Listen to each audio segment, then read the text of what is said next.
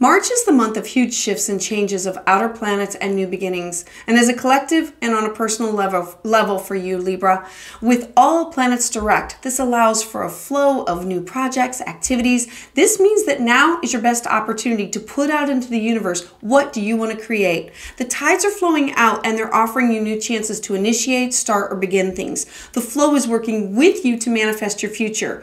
This is an open period of time until April 7th that is free of retrogrades and of eclipses. What you need to know for your March horoscope. Hi, I'm Patricia Tate with WillowGraceMystic.com, and this is your astrology forecast for March 2023, Libra Sun and Libra Rising. Now, the overall energy of the first half of the month of March is Piscean. Pisces is the last sign of the zodiac, and it represents the culmination of every other sign's karmic evolution. The energy is often dreamy, glamorous, and otherworldly. It's all about dissolving and breaking down the barriers between people, reality, and dreams. So at this time, you are invited to dream, imagine, and create. For you, this is in your sixth house of your daily work, your service to others, pets, your mental, physical, spiritual health, and well-being. This is a beautiful house of finding balance between home and work. Now, on March 2nd, Mercury is going to be the first to enter Pisces. So Pisces, being an intuitive and imaginative, expect your imagination to become very strong over the coming weeks. Take this time to focus on your hobbies, these creative projects. Mercury can have you focusing on several topics all at once, so leave time to focus and reflect on where your energy is best spent. Your mental energy can be disciplined and focused, and you can work on long-term plans for your goals. You can pay attention to the details and make use of your practical outlook of what you want to do for service to others, and how do you find a balance between home and work and your mental, physical, spiritual well-being.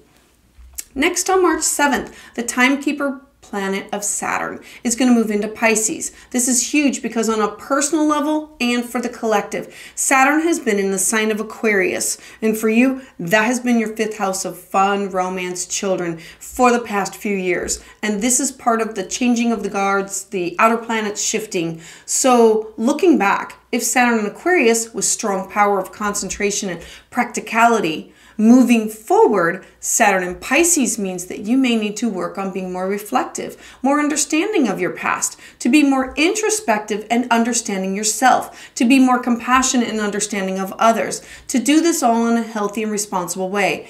It is spirituality that is grounded with practical idealism. We're going to lean towards being contemplative, purposeful, and grounded.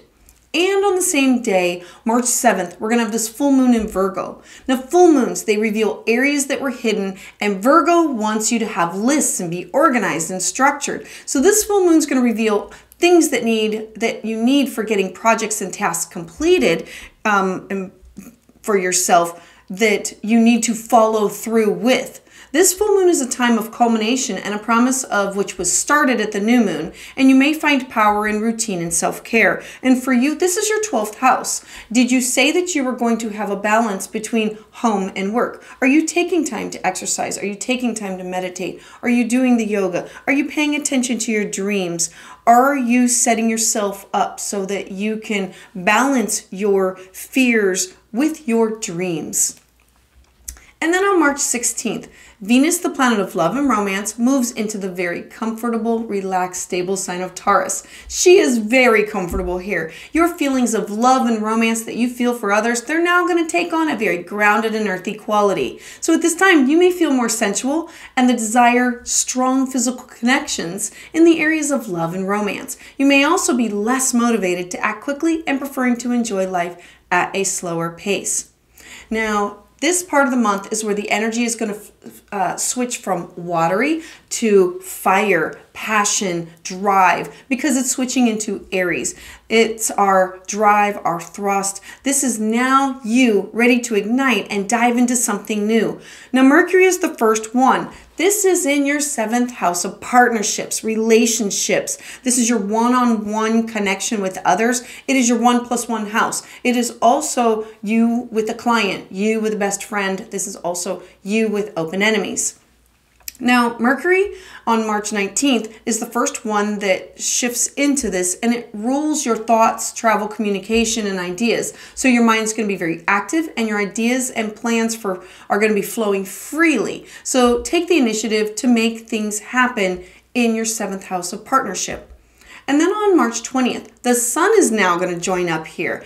Aries is the first sign of the zodiac. So this is the zodiacal new year. You are full of energy, passion, drive, enthusiasm with partnership. This is with clients or with your one-on-one significant other. So expect your excitement to be high. You are now feeling motivated and driven. This is going to be a time for you to focus on what you are now motivated to take action with. You can take the initiative and you can charge forward.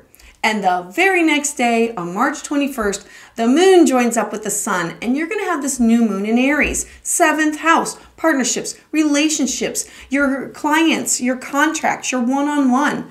New moons, they're times to initiate, to focus on these new beginnings, these new adventures, these new journeys. This is taking a leap of faith. You can feel excited about what is possible and feel ready to get moving. Your energy continues to be high, and your focus is on what you want to get started with quickly right now. And then on March 23rd, Pluto is going to enter Aquarius. This is huge as a collective and for you on a personal level, as Pluto has been in Capricorn for over a decade. So this is again part of the changing of the guards, the outer planets shifting into new signs.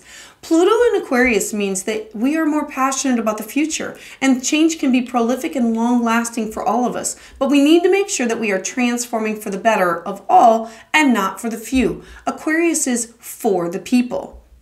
And on March 25th, Mars enters Cancer. Mars is finally leaving Gemini after an exhausting and extended stay, and now moves into the sensitive sign of Cancer, where you're going to have more energy, more drive for matters that involve your home and your family, and you're going to be able to start these new projects and plans from the ground up, and you're going to have the ability to work to have a stronger foundation.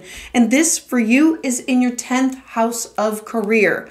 What do you want to start? How do you want to be known? Your circles, your goals, your public life, how people will see you in the outside world. So I'd love to hear about how this resonates with you in the comments below. To hear updates as soon as they are released, please subscribe.